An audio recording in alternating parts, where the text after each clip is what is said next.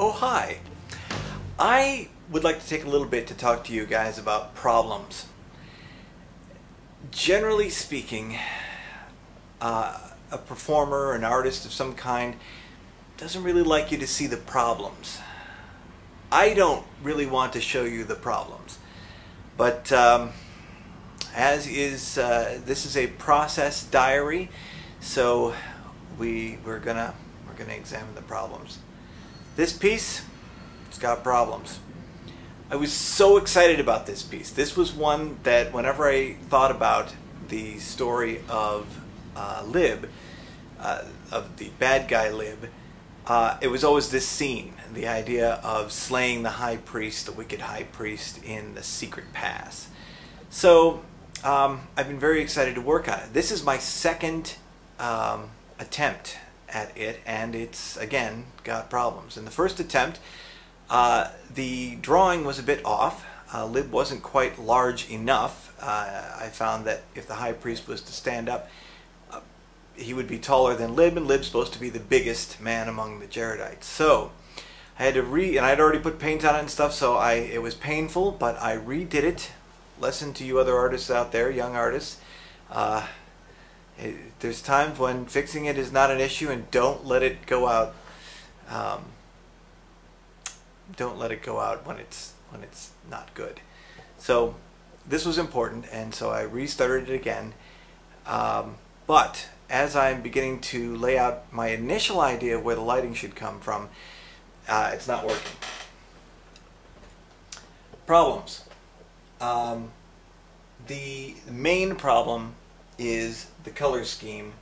I was going to go with cooler colors on this side and with hot highlights on this side, just because I thought it would be more interesting, but the whole background, the whole cave in Secret Pass, it needs to be...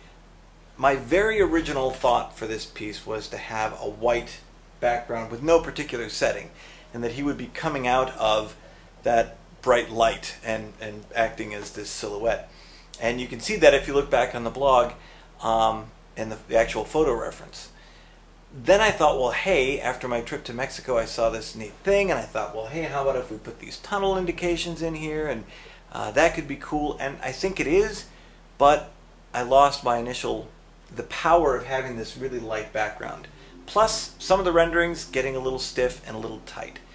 So, that was a long introduction, but let's dig in and see if we can't fix this a little bit. And so we begin. I'm putting on a mixture of white and cadmium orange and a little raw sienna, maybe a little yellow. And in covering in the background opaquely, I will be rubbing out sections of this paint to give me those same tunnel shapes. But it will just take a lot of the attention, a lot of the shape and detail off the background, and really help to focus the attention on the foreground, which is what's most important.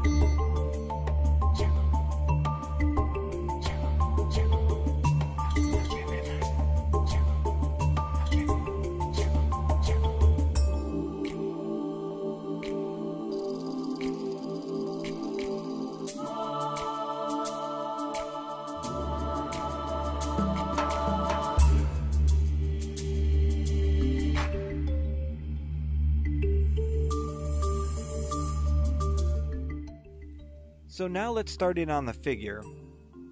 This character is supposed to be a large and intimidating and frightening, and on the whole I wanted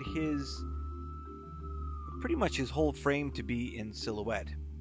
He's an assassin, he should look scary, but I didn't want his pose necessarily to look scary. I wanted his presence and sheer size.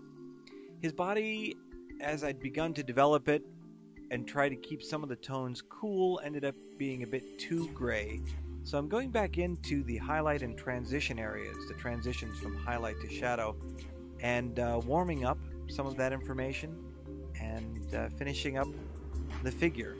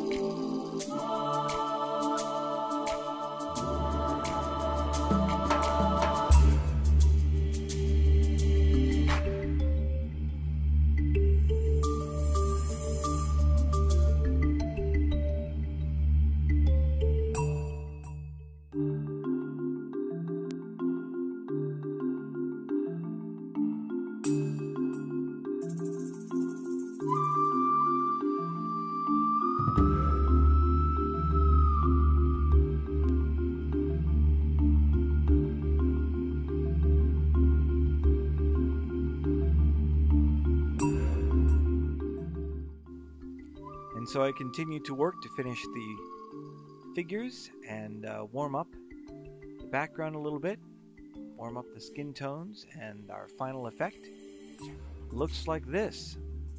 I'm really glad, even though it was painful, really glad that I went back in and redid this painting, and in particular redid the background. It makes a big, big difference. So I hope you enjoyed it. Until next time.